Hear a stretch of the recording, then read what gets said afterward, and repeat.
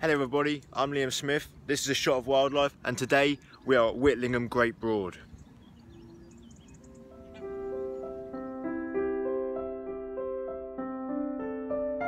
Unlike the well-known Norfolk Broads, Whitlingham Broad is a relatively new addition to the landscape. Up until the late 1980s, this area would have been floodplains and wet meadows, but with lots of large-scale building projects in nearby Norwich, the landowner got permission to excavate gravel from the site. I cannot find exactly when gravel extraction finished, but in 2004 the lake was handed over to Whitlingham Charitable Trust, who manage it and the surrounding area as Whitlingham Country Park.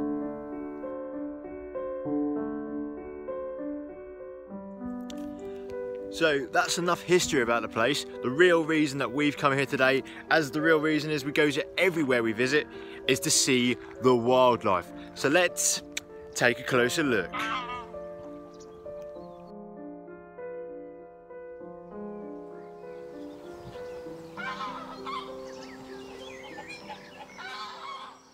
With its large body of water, extensive areas of aquatic vegetation and surrounding grassland, Whitlingham provides a great habitat for waterfowl. The most numerous species here, and one of the most numerous species in the country, is the grey lag goose. These geese are various shades of grey with white rumps. They have orangey pink beaks and legs and are often seen in large flocks. Grey lags are the ancestors of most domestic geese breeds, and due to hybridisation and escapees, there are often strangely coloured individuals amongst their flocks.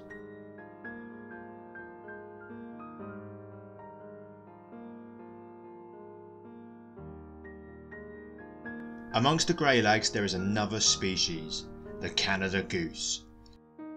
As their name suggests, they are a non-native species that is originally from North America. They were introduced for hunting but were found to not be suitable. They then established a wild breeding population, and there are now around 60,000 pairs in the UK. Canada geese are slightly larger than grey lags and have a black head and neck with a striking white throat patch.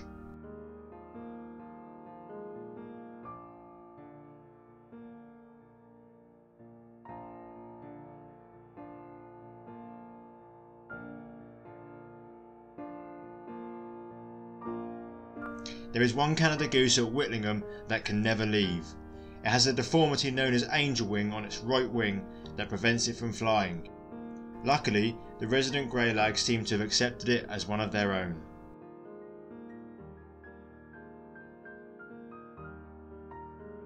The largest bird at Whitlingham Broad, and one that is easily identified, is the mute swan. Throughout spring and summer, most adult swans have paired up and are busy raising cygnets, but here there is a population of non-breeding birds. These are either birds that have not got a mate, could not secure a territory, or that are too young to breed.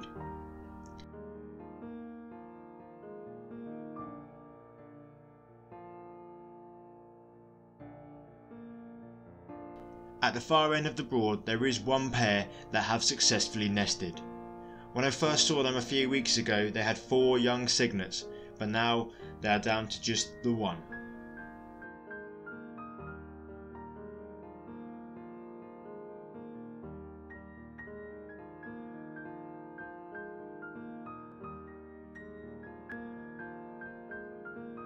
This bird here is the cause of confusion amongst lots of new birders and is often misidentified or called a hybrid.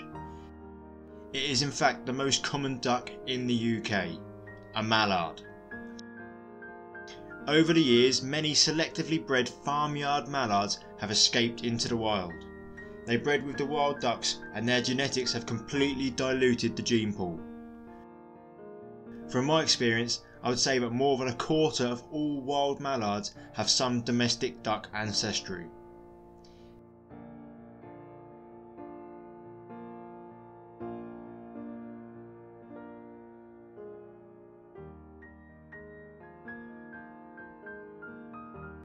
There is one more species of waterfowl that is common to Whitlingham, and it is another introduced species, the Egyptian goose. This bird is smaller than the greylags and has a distinctive brown spot around each eye and in the centre of its breast. Their backs are a brown colour and they have a large white patch and a greeny blue speculum on each wing. Although they are called a goose, they are actually a member of the shelduck family, as you can see here with the water bouncing off like water from a duck's back.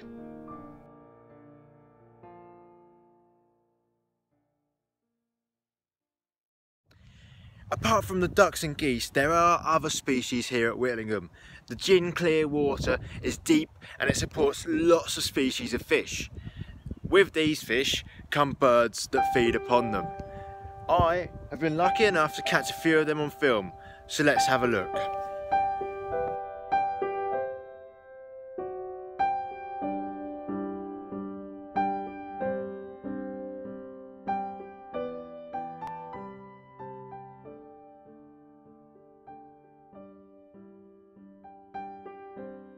This exotic looking bird is the great crested grebe.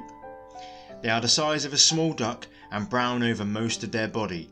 They have a white chest and face, but their most obvious feature is their orange, brown and black head crest.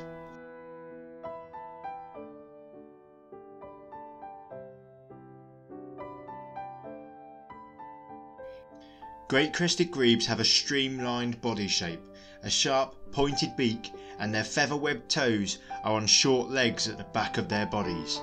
All of these features make them well suited to life on and below water.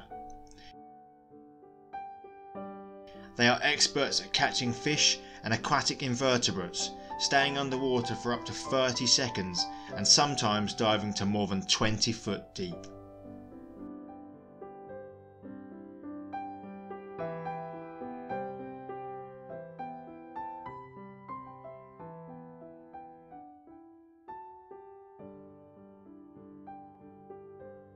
There is another species here that are expert anglers. These cormorants were unfortunately too fast for me and my camera, taking flight just as I saw them. However, I did manage to get some good footage of one here a few weeks ago. Cormorants have many of the same adaptations as great crested grebes, but are much larger and much less colourful. They often roost communally and sometimes in fish-rich areas can be seen in flocks of more than 50 individuals.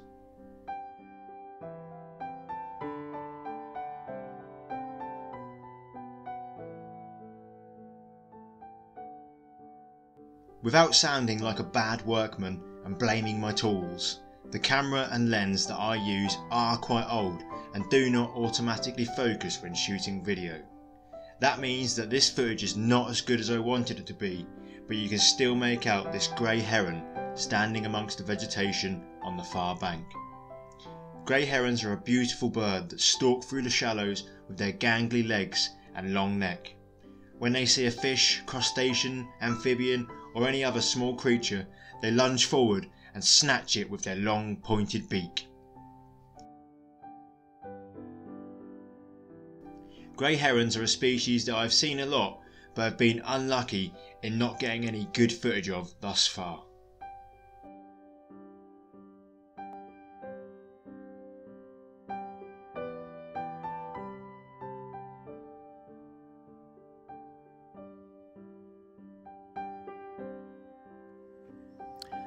Okay then guys, that's all I've got time for today. I hope you've enjoyed the whistle-stop tour of Whitlingham Broad and some of the wildlife that calls it home. If you have enjoyed it, obviously like, share, subscribe and all that stuff. And also, if you can give me some suggestions on places that you think I should visit to do a wildlife tour, leave them in the comments below. Thanks for watching and I'll see you again soon.